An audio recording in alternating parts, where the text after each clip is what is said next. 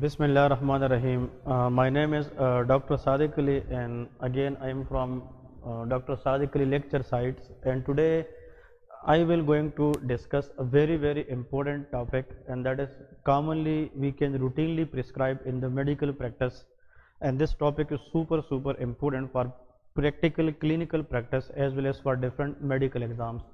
So today topic is about dexamethasone suppression test. Now we will discuss that what is dexamethasone suppression test. Now before going to the actual test, we should know some basics. Now you people know this is hypothalamus, which is the part of brain, and that is present in the forebrain. After the hypothalamus, we have pituitary gland, that is called master gland of the body, or hypophyseal gland, present in the sella turcica of the sphenoid bone. Now pituitary gland has two lobes, one is anterior, another is posterior lobe, and they are connected and they are separated by the help of pars intermedia. And there I just draw a gland known as adrenal gland. So this gland, if I told you, this is called adrenal gland, and this gland lies above the kidney. That's why this gland is also referred as suprarenal glands. Now this gland has two parts, one is the outer part of the gland, another is inner part of the gland. Now the outer part of adrenal gland, that is called adrenal cortex, that is called adrenal cortex. The outer part of the gland is known as adrenal cortex, but if we see the inner part, that is called adrenal medulla. Now this is called the adrenal medulla. So adrenal medulla also releases a very important substances, but now we are just focusing on the adrenal cortex. Now adrenal gland are the gland which lies above the kidney, and it is divided into two parts. One is the outer part of the gland, that is called adrenal cortex. One is inner part of the gland, that is called adrenal medulla. But in the cortex we have further three layers. The outer layer is called zona glomerulosa, which releases a hormone known as aldosterone, that is called aldosterone, and this aldosterone is also referred as mineralocorticoid, that is called mineralocorticoid. Now if we can see this zona fasciculata, which is the middle layer of the adrenal cortex, it releases cortisol, and this cortisol is also known as glucocorticoid. It is also known as glucocorticoid, that is called glucocorticoid. And zona reticularis will releases androgen, which are the sex hormone like estrogen, progesterone, etc., and testosterone. Now just focusing on the dexamethasone suppression test. Okay, what is the meaning of this test actually?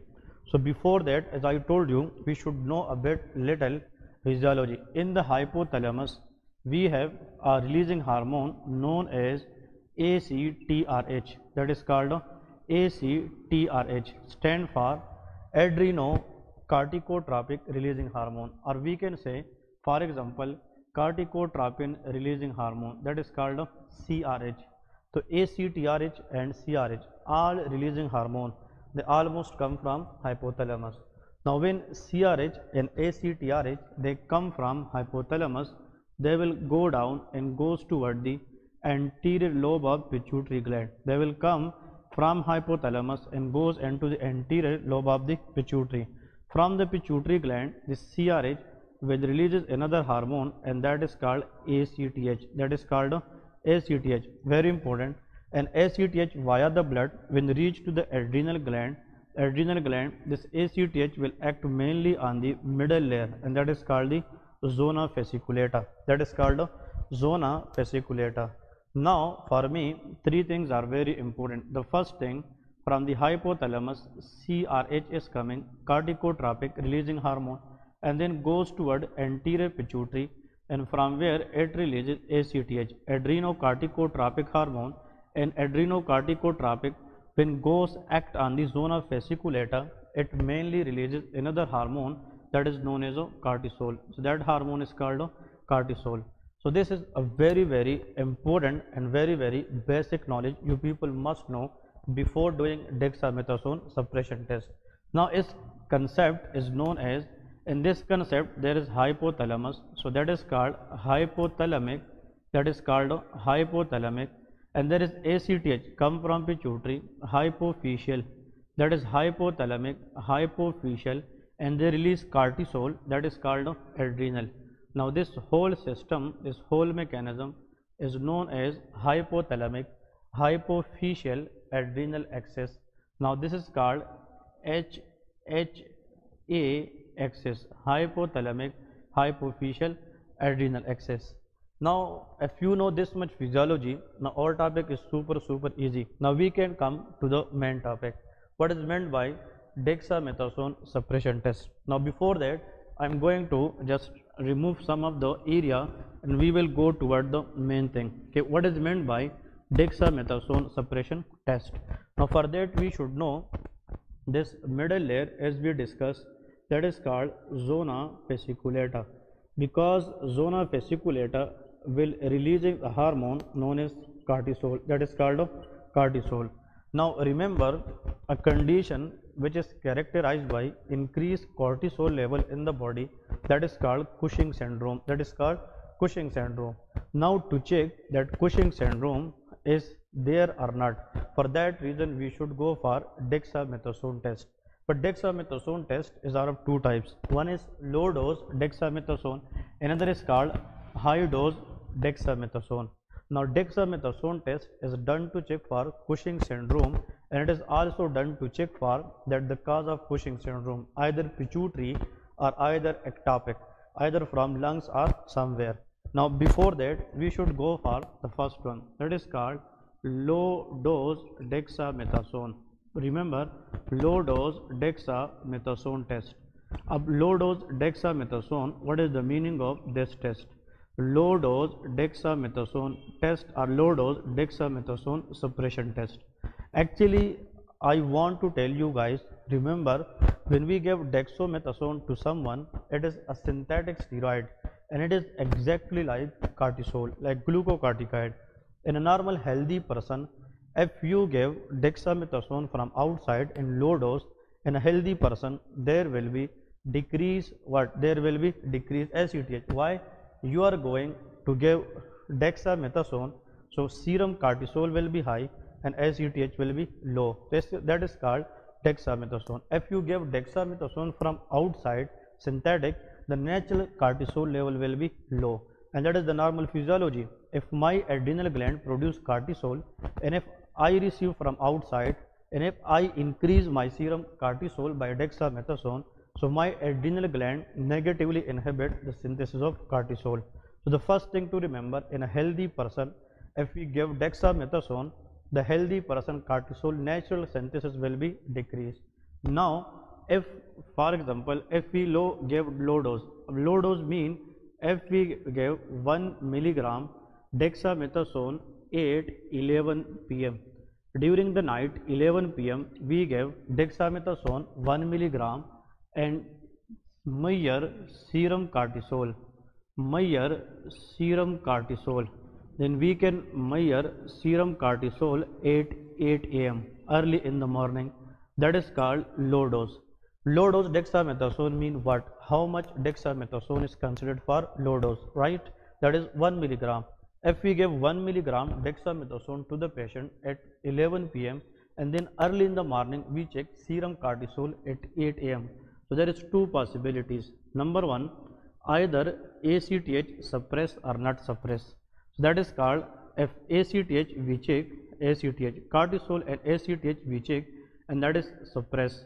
If it is suppressed, then this is something else.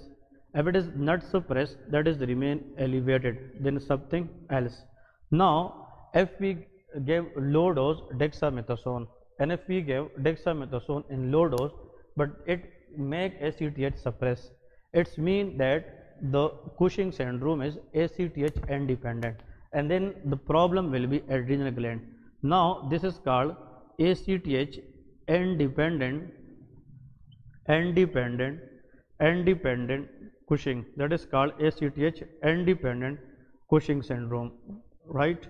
That is called ACTH independent. If we give low dose dexamethasone around the 1 milligram, but if it does not suppress ACTH, if it does not suppress ACTH, that is called ACTH dependent, that is called ACTH dependent Cushing. Now what is the meaning of this?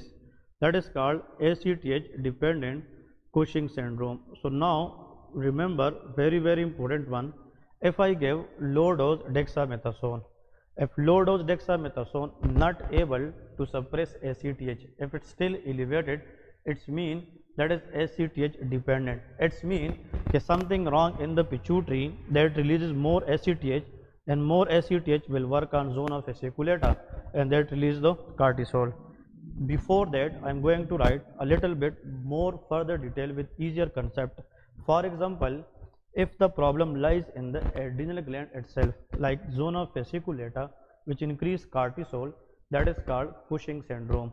But if the problem in pituitary, and if it releases more ACTH, and then ACTH can cause more release of cortisol, then it is called Cushing disease. So when the problem primarily in the gland, adrenal gland, and it increase cortisol, that is called Cushing syndrome. But when the problem in pituitary and it increase ACTH, which cause increased cortisol, then Cushing disease. If we give low dose dexamethasone, if ACTH level is suppressed, it's mean we are adding more dexamethasone with cortisol, negative feedback goes and decrease ACTH. It's mean the rise of cortisol not dependent upon the ACTH. That is the primary Cushing syndrome. It may be heterogenic dexa, it may be exogenous glucocorticoid, it may be something else, but that is called primary Cushing. But if we give low dose dexamethasone, but still ACTH is high, elevated, it's mean that the problem is in the either pituitary gland or ectopic. Now ACTH high, if ACTH is high and cortisol is also high, it's mean that either ACTH come from pituitary or this ACTH come from the lungs, and that is called ectopic ACTH. So if ACTH come from the lungs, that will be considered as a ectopic, but if come from pituitary, that will be known as pituitary ACTH. Now if we give low dose dexamethasone, if still ACTH is high, it's mean two things, either the problem in pituitary or the problem in the lungs. For that reason, that from where ACTH come, for that reason we should go for high dose dexamethasone. Now let's see what is meant by high dose dexamethasone. Now low dose is just to see that either Cushing syndrome is there or not. Now if Cushing syndrome is present but ACTH is high, then we have to look for that the reason for increased ACTH is either pituitary or ectopic. For that reason we should go for, I should write it in red, very important, that is called a high dose dexamethasone. In the high dose dexamethasone, rather than 1 milligram, we give 8 mg at 11 pm, and we can measure serum cortisol and we can measure serum ACTH 8 am. Now in this case, remember, if we give high dose in early in the morning, if ACTH, we should go for ACTH if it is suppressed.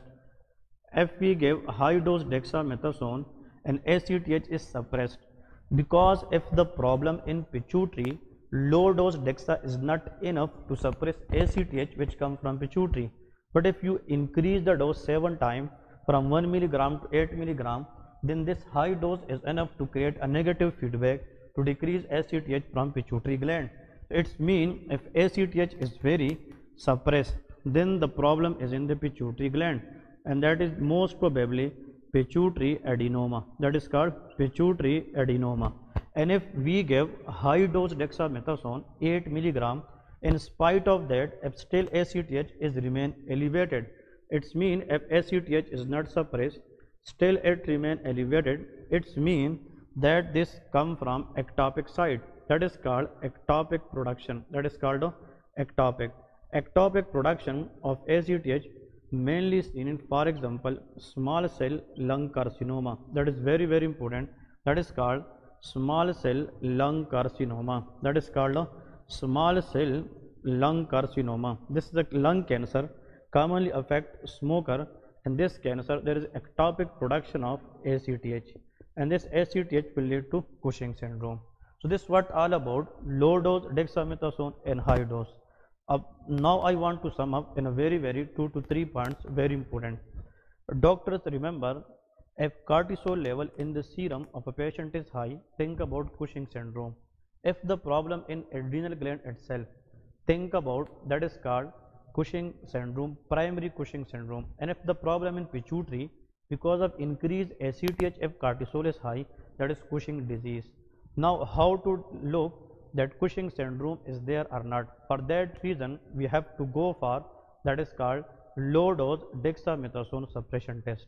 And if we can go for low dose dexamethasone suppression test, FACTH is suppressed, it means the problem in the gland itself, there is no need to proceed. But if low dose dexamethasone do not able to suppress ACTH, it means the problem is either in pituitary or lungs. To differentiate from where the problem comes, lungs or pituitary, for that reason we should go for high dose dexamethasone. So this is a very important topic.